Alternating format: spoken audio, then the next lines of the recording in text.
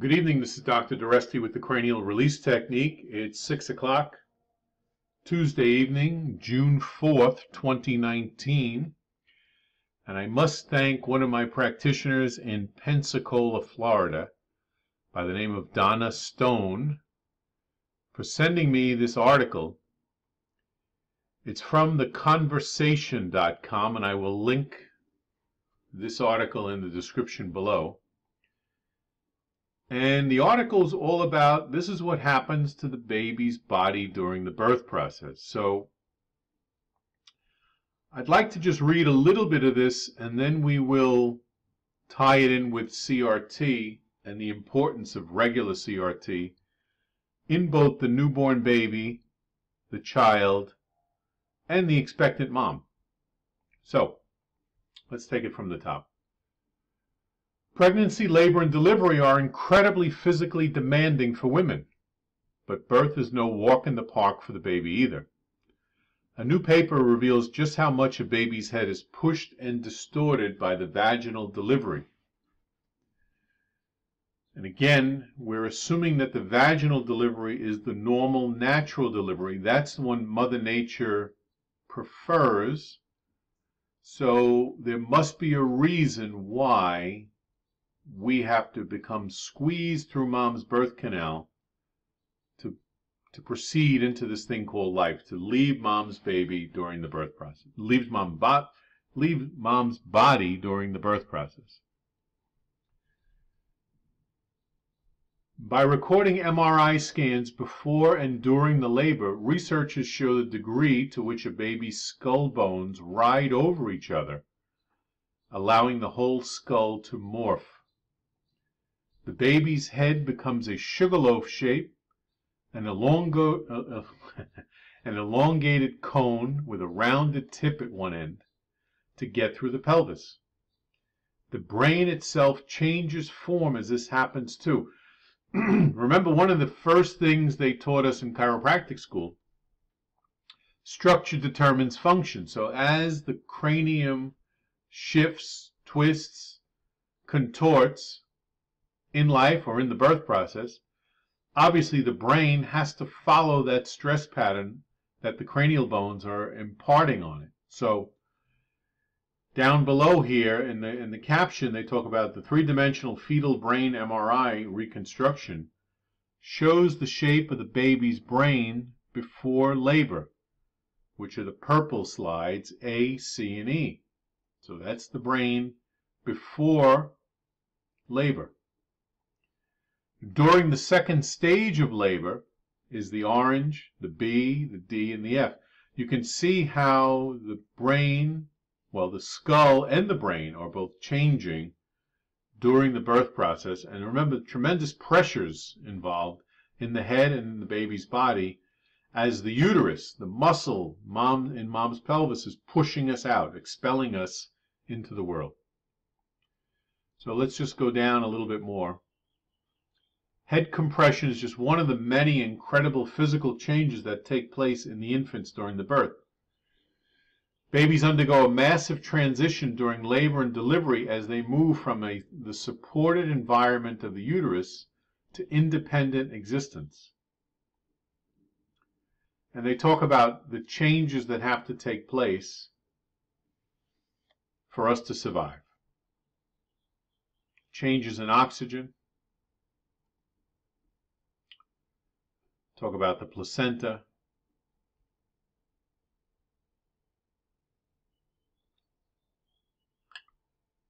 Then the researchers talk about how it doesn't always go to plan, and they talk more about how things have to shift once you leave mom's body and you're breathing on your own and what needs to change. Then we go down, they talk about the C-section. And of course, cranial release, the C-section, is a very interesting medical procedure, many times necessary, but the child is now denied passing through the birth canal. And that compression of the cranium and then the decompression, we're going to speak about a little bit later, Dr. Sutherland's primary respiratory mechanism, really gets its kickstart from the birth process, from the passing of the baby's head through the birth canal, having the compression of the cranial bones, then leaving the birth canal, and then expanding out and kick-starting the mechanism, which is normal and natural for life.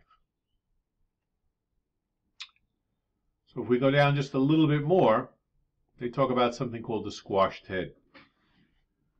But why do we have such a high-risk delivery system? One where the baby has to actually deform its skull to be born. Again, the scientists are probably not aware of Dr. Sutherland's primary respiratory mechanism. To me, that reason why the cranium is passing through the birth canal, that compression, decompression, that kickstart of the mechanism, again, that Dr. Sutherland discovered over 100 years ago. Humans are defined by our brains. In our species, the process of evolution has been a balancing act, where brain size and maturity have been weighed up in terms of survival against the risk of obstruction and labor. Human babies are relatively immature compared with some of our close primate relatives, but we cannot safely achieve more brain growth before delivery. For us, this extra growth has to occur over the first year or so after birth. And then the final point I want to make. In addition, because we walk upright, this has created a tilt in our pelvis, which narrows the birth canal, which is the gap between the bones of the pelvis, through which the baby has to pass. So they talk about all this thing, and I just wanted to bring up the CRT choice poster that we discussed the other day, because in my experience, every time I've ever evaluated a pregnant lady, I have never seen a woman come in as the middle diagram. They've always come in as figure number 1 or as figure number 3. And as we discussed in a previous video, that pelvic distortion caused by a brain hemispheric imbalance. So here, left brain overactive creates more tension in the right musculature. Chances are there's a high right shoulder, a high right pelvis, and what will appear to be a short right leg when you lay this patient on their back and evaluate them. Keep in mind that when one side of the pelvis appears higher than the other, that birth canal will be reduced, making delivery more difficult. So ideally, I'd like to have a pregnant woman come to receive CRT on a regular basis to do our best to keep things balanced, balancing the brain, balancing the muscles, balancing the structure,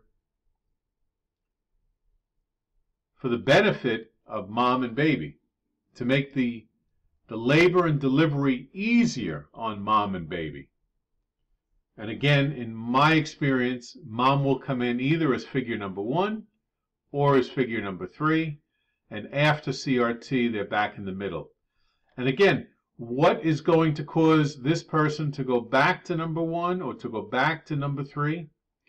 The patient's inability to handle stress, whether it be physical stress, chemical stress, emotional stress, or electromagnetic frequency stress, EMF stress, cell phones, the Wi-Fi, computers, all the electrical stress that we're now under.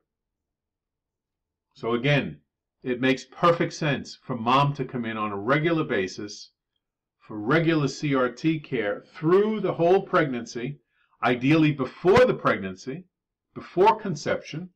Ideally, her and dad would come in before conception, so that when it's time for conception, they would both be creating a baby from this middle diagram when they're both in whole brain function, their bodies are healing, repairing, regenerating.